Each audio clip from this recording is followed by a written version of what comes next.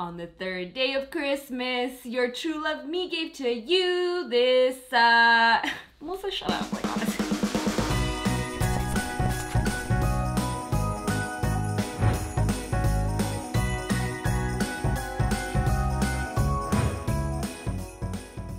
Your girl is back with another 12 Days of Christmas makeup look. Welcome back to another 12 Days of Christmas. I spared you guys the pain of having to listen to me sing. I'm not a singer, guys. I am loving this series so much. Sitting here in silence doing my makeup has been very therapeutic for me. I don't know why. Usually it doesn't go that way at all, but maybe because it's become a part of my morning routine now. It is so soothing and I love bringing you guys these looks. Sticking with that same theme and sharing a lot of my peers in the beauty industry using their products as well as drugstore. I wanted to ensure I included some affordable items in these videos, not just all high-end. And also, I just wanted to make sure that they're easily accessible to you guys. I know that's not the case everywhere in the world, but by including drugstore, if you guys are in a pinch and you're like, oh, I really love that look, I want to create it today, hopefully you can just run out and grab these items. I love ColourPop, they're affordable, great quality, but I think you have to order a lot of their stuff online. So I wanted to make sure that it is true drugstore items like Maybelline and L'Oreal and, ¿cómo se llama? Milani. Milani. Is that even an Italian brand? I don't know. I'll have to hit up Nicole Concilio. But yeah, I hope you guys are digging this look. I really enjoyed it. I love it so much. I was trying to keep it all matte. I'm trying to do a variety of looks with these 12 Days of Christmas, not keep it all the same, but your girl couldn't help and add a little bit of a highlight. So if you guys want to see how I got this look, just keep on watching. Starting with the eyes today because I'm going to be doing a winged liner and ooh, your girl is a little rusty, although I've gotten a lot better with the Eye-Lie-Ner from HAUS Labs. It is honestly truly as easy as they say it is. And to prep my eyelids, I'm going to be using my #1 eyeshadow primer hack, L'Oreal Infallible 24-Hour Fresh Wear Foundation, even though I'm going to be using a different foundation on my face. I'm gonna go ahead and press this on with my sponge.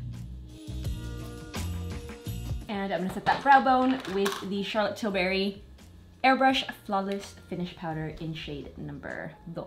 And the brush I love using for this is an LH306 brush. So for today's eyes, I'm gonna be using the one palette from Lawless. If you are someone who is really paranoid about wearing makeup all day long, especially with harmful ingredients being in your products, this is a great everyday eyeshadow palette because she makes, or she formulates every product in her, oops, missing a fingernail. She formulates all of the products in her brand to have clean ingredients so you can feel confident using this neutral everyday eyeshadow palette in your everyday. I love that. So I am going to start with Play Cool. Just kind of go heavy with it in the crease. Whenever I do a wing liner, the rest of my look, like eyeshadow, everything is so simple, which is why I rarely do wing liner looks because they will all look the same and then I'll get that beautiful comment that says, all your looks are the same, because wing liner looks from me are always like very classic. A color in the crease, maybe a little more on the outer edge, and then a wing. And that's just the way I like my wing liner. So I'm really pressing it into this outer edge, get the color on there, and then I'm gonna blend it into the crease. Instead of continuing to blend with this same brush that has the shadow on it, I'll pick up the same brush but clean and just further buff out the edges. That way I can go a little more aggressive with it versus trying to kind of like tiptoe around this color to keep it looking subtle. And then with my tiny Real Techniques brush that you guys know I love, I don't know what it is about this brush, I just freaking love it, okay?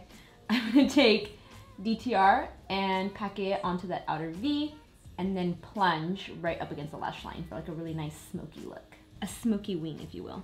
So packing that on first, blending, and then going with the black eyeshadow. And blending that black eyeshadow with a smaller brush. This is a Smith 247. And because I want to keep this eye look very, very matte, I want the inner corner to also be matte but highlighted. And yes, that is a thing. You don't always have to have a sparkly inner corner highlight. You can use a matte white like this and it'll give you that same highlighting effect. So I'm gonna put first base on that inner corner. So I like to really pack on the color and then buff it out so it doesn't look so stark white because I don't want it to actually be like that highlighted, but I do want there to be like a little dimension there. See that little difference it made? I have to pee so bad, which I should probably take a pee break before I do this liner, but I'm just gonna go for it because I'm on a roll and I don't want to break that streak. So I'm using the HAUS Labs eyeliner, the absolute best. If you are not good at eyeliner, seriously give it a try. I think it's available on Amazon. I think it's their best seller for a good reason. All right, I'm gonna do my wing on this side. I always like to start in the middle and then glide it out. I know that's like different than what a lot of other people do, but for my eye shape, it tends to work versus creating the wing first. So I feel like this way I kind of just guide my eye shape and then connect the wing afterwards, like that. And then I fill it in, and it's that easy. Done. Gonna do the other side off camera. And the only time you will catch me wearing a strip lash, I just find them so uncomfortable, you guys. Like, my eyes are already easily irritated, and with the strip lash, forget it. But the only time I do a strip lash is when I have a winged liner on, because if not, my lashes just disappear into the winged liner. So I'm gonna be using Crispy's new makeup line called Unscripted Beauty, or makeup line. I don't know if she's gonna expand to a whole makeup line, but she released her lashes. These are them right here. I do like to cut my lashes in half, and I actually get like double the use because sometimes I can use both ends since I like a very minimal lash, and it works to use the inner part to the middle and the middle to the end. So I think the ones I'm gonna toss on are called Legendary. So I'm gonna cut it in half and then pop these suckers on. I got carried away and I forgot to show you guys me putting them on, but I use these little tweezers from Velour, and then I just kind of pinch it. I also forgot to put mascara on before. I got so carried away just now. So I'm gonna have to put on mascara afterwards and just kind of keep it to like the base of the lashes. But there we go. I think I'm going to just tightline with a black liner in the waterline. I'm gonna use one of these Maybelline Infallible, oh wait, L'Oreal. Oh, apologies. Perdóname. Infallible Longwear Eye Pencil by L'Oreal. Every time, never fails. Did I drop something in my last two videos? And if I didn't, it was bound to happen. So I'm gonna use this to tightline, and then I'm gonna let these lashes settle in before I add mascara. So then I will meet you guys zoomed out for the face.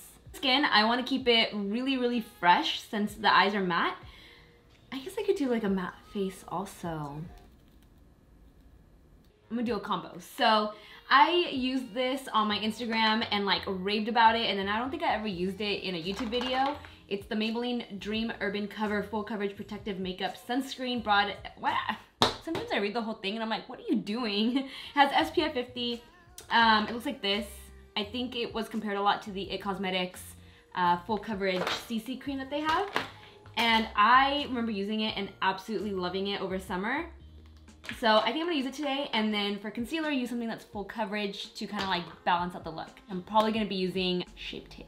So I'm using the shade 220 Natural Beige. I like to apply this product with my fingers first. So I'm gonna use this as my base, blend it in with my fingertips because it has a really nice creamy consistency like a tinted moisturizer, but with coverage. And then I'm gonna take my sponge and blend it out.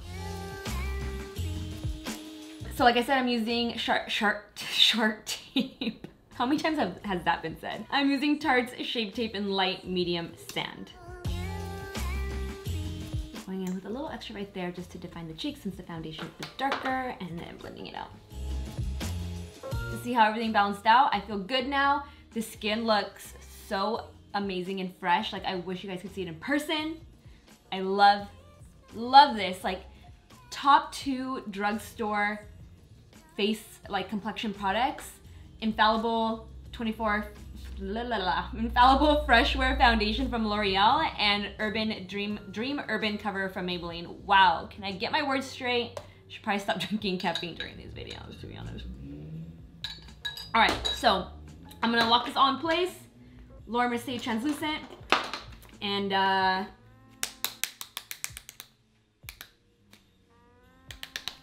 bronzer and blush and highlight.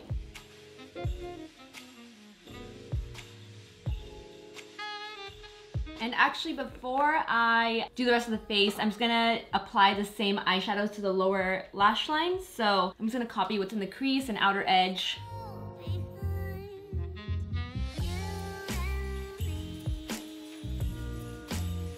And do my brows too. And I'm gonna use the e.l.f. Ultra Precise Brow Pencil in Natural Brown. Oh my god, you guys. Remember Ermagerd? What happened to Ermagerd? I am loving the way my makeup is looking, and I'm gonna bronze next because I don't know how much I want to highlight. I don't know if I want to keep it really, really matte.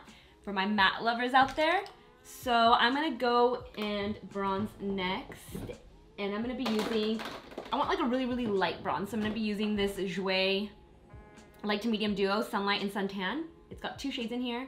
I love kind of mixing the two or using the lighter one on the sides of the nose, so I'm just gonna go ahead and do that. The skin just looks so good. Like seriously, that Maybelline Urban Dream cover is amazing.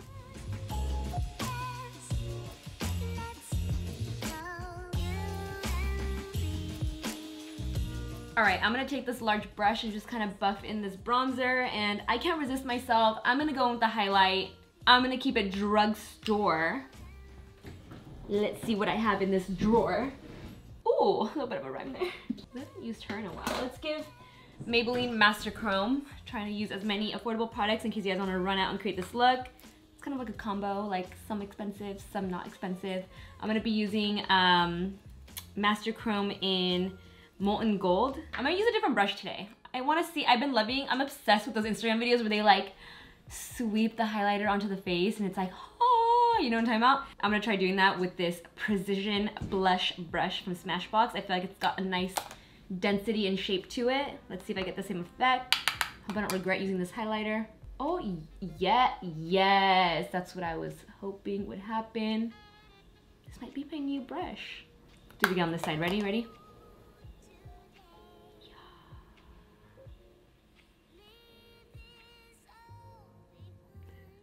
That was oddly satisfying.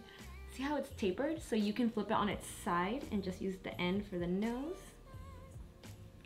And the Cupid's bow. I haven't added mascara yet, so I'm going in with Fix Plus. A very, very much holy grail item. I have so many sprays, but I will always go back and buy Fix Plus. Something about it just does an amazing job at melting your makeup into your skin and making it look fresh. Now that I've misted myself, I'm gonna use this Voluminous Lash Paradise on my lashes, keeping it more so towards the base on my real lashes so that I can hopefully save these strip lashes for another day. Normally, if you want to reuse your lashes, I would recommend adding mascara and then your lashes, but I got a little excited. And then always L'Oreal Voluminous Brown Black on the lower lashes. If you have long lashes like me, this really helps prevent it from smearing underneath your eyes, and it looks a lot more natural because it's brown black. And another little trick is you can always take a clean spoolie brush like this, like that, and go underneath the lower lashes. It'll help remove any excess mascara and lift them up so that they're not dragging underneath your eyes either. I didn't mean to do the blush this late in the game, but I got like carried away because the skin was just looking so good. But I know that the lip is gonna be this Kristen Dominique lip in the shade Plum Berry. Like, how pretty is that lip color? It's gonna look so good with this. So I like to match my cheek color to my lip color. They have to have the same undertone. So this one right here, I'm gonna use the color Sunset Passion. Ooh, okay, that is a lot of blush. It's not like the color I was expecting it to be. It looks like really red in the packaging. But it's, I mean, my skin tone turns a lot of things brassy, so that's also a problem, but let me add the lip and then further fix it. A solution for this is always my Charlotte Tilbury powder. If the blush ever looks too intense or not blended, I just pick this up with a large fluffy brush like the one I'm currently using, and I buff over it, and it makes it look a lot softer. Lip, I'm gonna be using this lippy pencil from ColourPop. It's from the Bretman collection. The color is called Dukes. And then the lip color I already mentioned. So I'm gonna go ahead and toss that on, and I'm hoping that the blush won't stand out too hard, even though it looks off to me right now. I wish it was matte and I wish it was more dusty.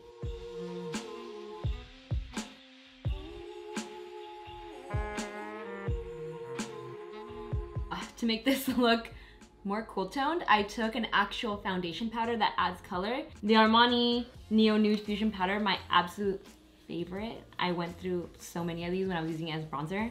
It's such a beautiful powder, but it created more of that dusty, cool toned look that I was going for with the blush. Look at that. Oh, bam. We're good to go.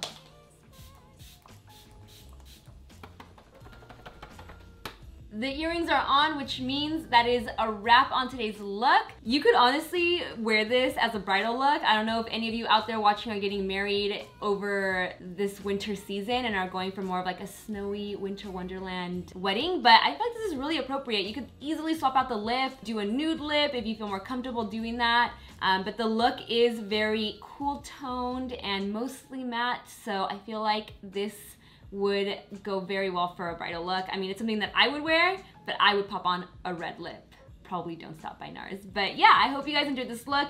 Just another little reminder for you guys, don't feel like you need to use everything to a T. You can easily find dupes and just use these looks as inspiration.